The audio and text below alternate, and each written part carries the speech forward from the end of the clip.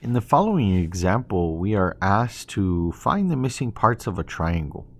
So let's just point out that because we see the angle C as 108.5 degrees, we are going to be dealing with an oblique triangle. Okay, so I'm going to draw a triangle.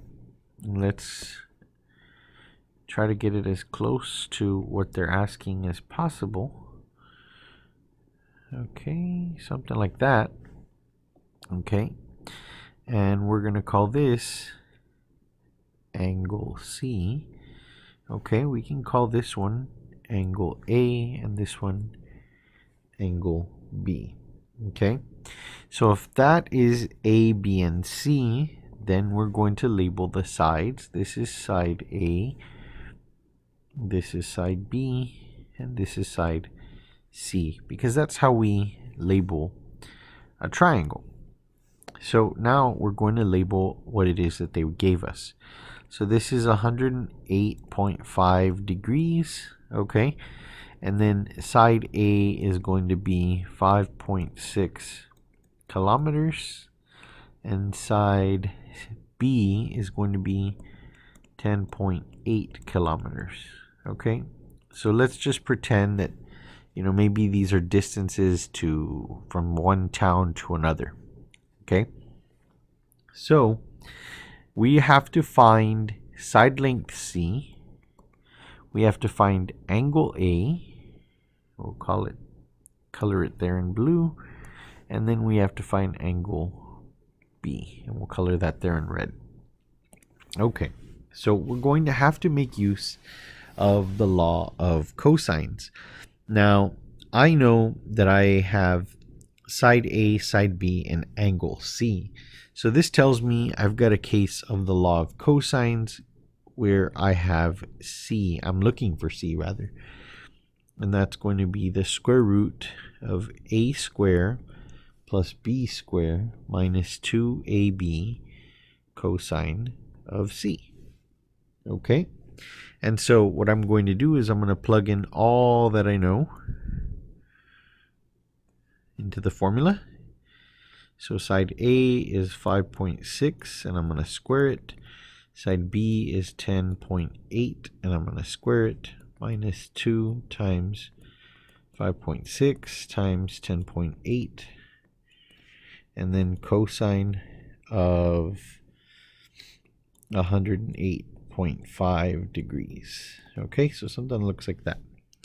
And you plug that in to your calculator and you're going to get the fact that C equals 13.7 kilometers.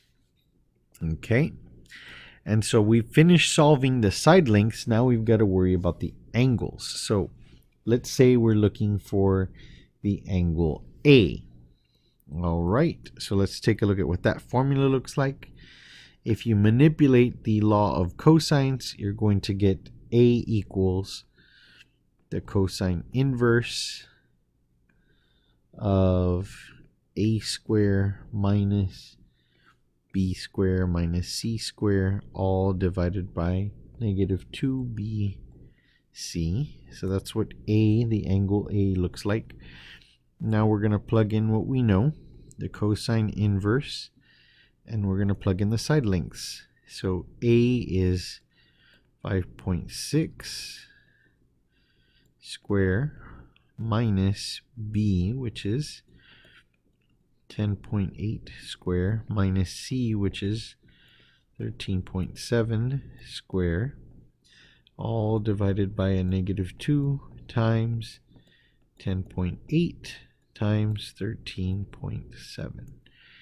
And you plug all of that in on your calculator and you're going to get something like, give me 1 second, you're going to get something that looks like 22.7 degrees.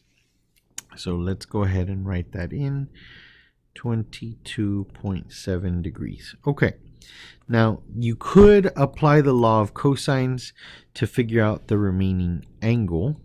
All right, you could apply the law of cosines to find the remaining angle, but we know that in any triangle, The angles have to add up to equal 180 degrees. That's just a property of triangles.